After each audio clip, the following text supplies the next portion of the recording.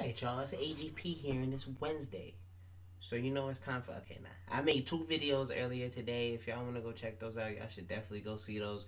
One is about the state of play tomorrow with Ghost of Tsushima, and the other one was about the inside the story trailer for The Last of Us Part 2. If y'all are interested in that, go check them out. But I know I'm late with this, but we're going to go ahead and react to this Unreal Engine 5 that's going to be powering the graphics for the PS5. We'll talk after. I don't want to hear it from these PC players. We know y'all had these graphics for about 5 years now. It doesn't matter. It's still beautiful, and we're excited. So let's get into this. Unreal Engine, talk to me. Hello, I'm Brian Karras, Technical Director of Graphics here at Epic Games. What's up, dog? Hi, I'm Jérôme Plateau, Art Director of the Special Project. What's up, Jérôme Plateau? Can the brothers and sisters out here just get a design? Oh, what's up? She got a whole gem. Now, I'm not gonna lie. I saw part of it. I was waking up, y'all, and I saw like the second half, but I don't remember all of it. I saw it for a few minutes and started working on the videos. But as far as this goes, I mean, before we continue, let's stop a moment and take a look at some of the key features of this demo. No. We use the cinematic versions, which would typically only be used in film. There are around 1 million triangles each. And thanks to virtual texturing, they all use 8K textures as well. These are the triangles, each a different color. Most are so small that they look like noise. Nanite achieves detail down to the pixel, which means triangles are often the size of pixels. This amount of geometric detail requires shadows to be pixel accurate as well, and Nanite can do that too. This is ridiculous. Speaking of lighting, all of the lighting in this demo is completely dynamic. Okay, let's keep going. Okay. You know what's beautiful is the way that they use this demo for this is they used it in the games that I would want to play. This looked like a damn Tomb Raider game. Great additions to our audio system as well. Convolution reverb allows us to measure reverberation characteristics of real spaces, like actual caves that we sampled, and reproduce them in virtual spaces. Sound field rendering allows us to record and play back spatialized audio.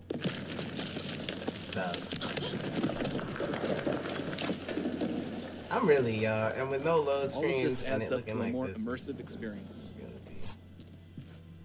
We getting into this being worth the 470 or whatever it's gonna cost us. Again, I know PC players, y'all clown us. I don't blame you. Y'all have had this, and you know, I mean, I love all the systems. This swarm of bats was created with a Niagara effect system.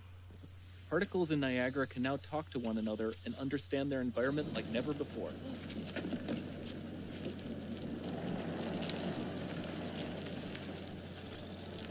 We've also added a ton of new functionality to run fluid simulations like you see in the water below. It does. When he said they were using the frames that you would, you know, using cinematic, you know, whatever, cinematic situations, it really does. The demo runs on our chaos physics system. Here we are using it to accurately simulate the rigid bodies of the falling rocks and the cloth of her scarf. And just so people know, this was a tech demo. It is not an actual game. That's what they told us. That's what they were telling us after this. I remember listening to some of what they were saying. It was a tech demo. It's not a game, but damn, that's messed up, isn't it? Which I love for this to be a game. The environment is so complex, we've needed to greatly improve our animation systems to adapt.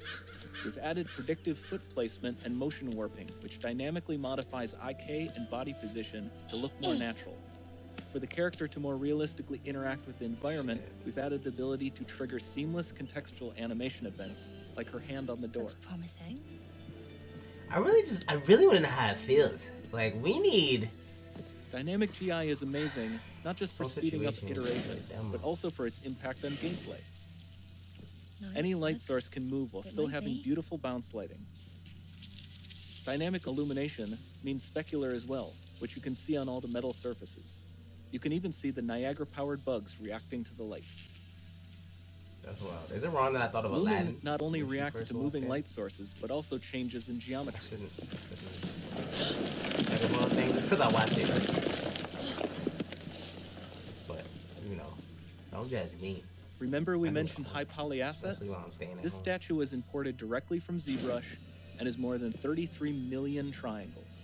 No baking of normal maps, no authored LODs. For that one structure, 33 million. And we can do more than a single statue.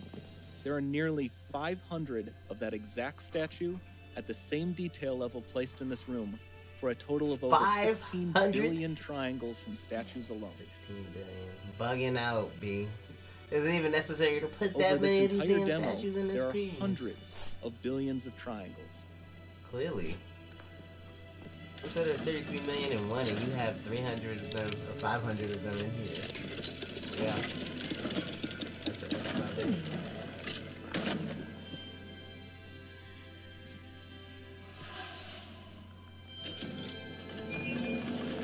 It's quite crazy. Like, So think with about the Nanite, you have games. limitless geometry, and We're with gonna Lumen, play, guys, you have with fully this. dynamic lighting and global illumination, all running on a PlayStation 5. Like, the games that are coming out now that are gonna look beautiful, whether it's Last of Us Part 2, Ghost of Tsushima, Assassin's Creed, Cyberpunk 2077, whatever the Avengers game, even if you don't like it, it'll probably look beautiful at the very least. This is like the next GTA, like, on these systems, just close your eyes real quick and just think about what that game's gonna look like with these graphics. Like, dog, that's gonna be a beautiful thing. I'm imagining all of it, alright? There's not much time left.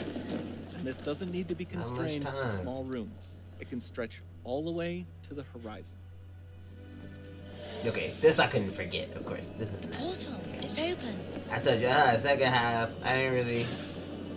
Don't Actually, say it was a anything. little more than I thought, but I was half asleep, like I said. Like, what is this? Who was like, in the tech demo, we gonna have her fly through this beautiful ass world? Bump y'all. Give us the damn design and just put the system out now, why don't you? Also, they should give us this tech demo, quite honestly.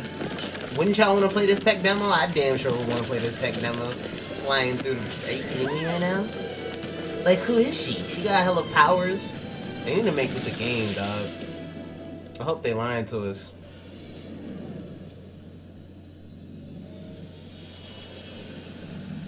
She going into another realm. It's time to see what's next. Come on. Come on. Come on.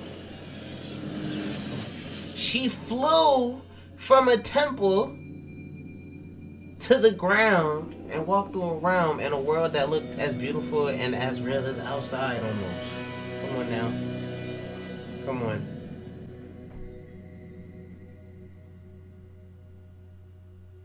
Well, it's safe to say that I am excited, y'all, and I don't know what else to tell y'all. Coming 2021.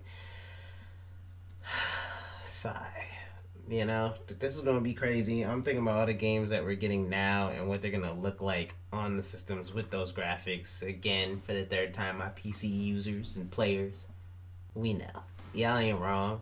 Y'all had this a while ago, and I saw Battlefront, I think, or something on it on PC or something like that. It was some Star Wars game. I think it was Battlefront. And I was like, seriously? And the person who showed me was like, yeah.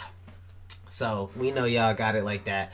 But now the consoles will have it. So, you know, I'm very excited to see games, especially like Ghost of Tsushima, I can't, and Assassin's Creed, just because, I mean, Last of Us 2 too, all of them really, actually. Because they're all open world with the exception of Last of Us 2, which is not completely open world, but you have your open world aspects. So those 100 gigs this time around. So I don't know what they did with the game, but it's going to be a lot to it. But I'm going to catch y'all next time. Tomorrow is going to be lit because we get Ghost of Tsushima gameplay, 18 minutes of it. And you know these games are already coming out on PS5. So I'm going to catch y'all next time. AGP out. Peace.